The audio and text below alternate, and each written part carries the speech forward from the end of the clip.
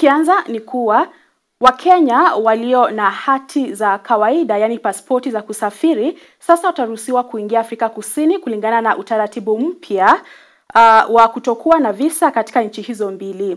Rais William Ruto Jumatano hii alisema makubaliano hayo yameafikiwa baada ya mazungumzo na Rais wa Afrika Kusini Cyril Ramaphosa ambaye yuko Kenya kwa ziara rasmi ya siku 2.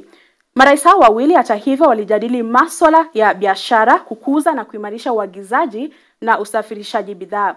Mwanahabari wetu Doli Mwirigi Mbuvi anatufungulia jamvi la Dira ya Hope TV na taarifa hii.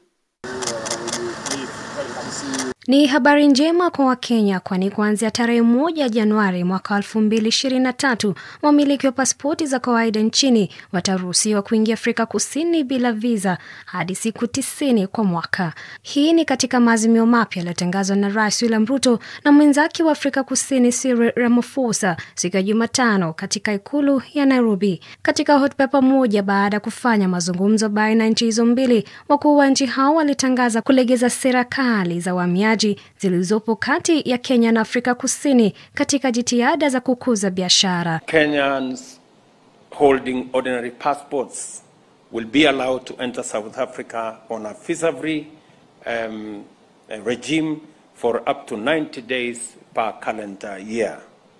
The two countries have also agreed on a return policy when immigration laws and regulations are breached, to make sure that bad elements that try to infiltrate our borders are dealt with firmly and decisively.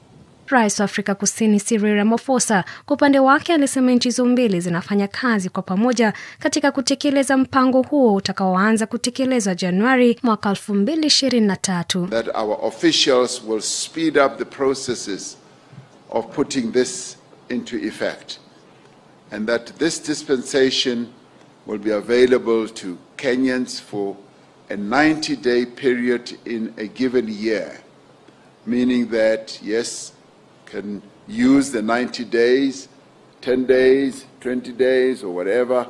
For the full year, Kenyans will have a full 90 days.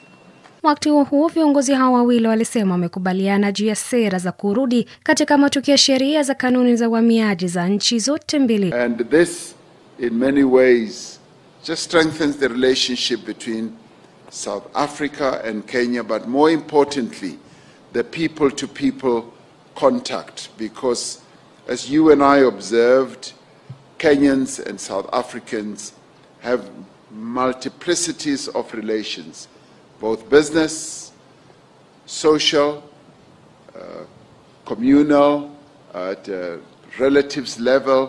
They want to be able to travel, and tourism also between our two countries will be greatly enhanced through this. Kenya na Afrika Kusini zina ushirikiano katika biashara, kilimo, makazi na elimu katika utumishi wa umma.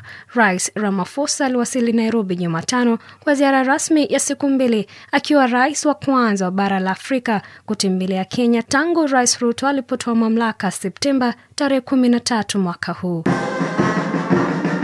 Doli Mwirigi Mbuvi, Dira ya Hope TV, Nairobi.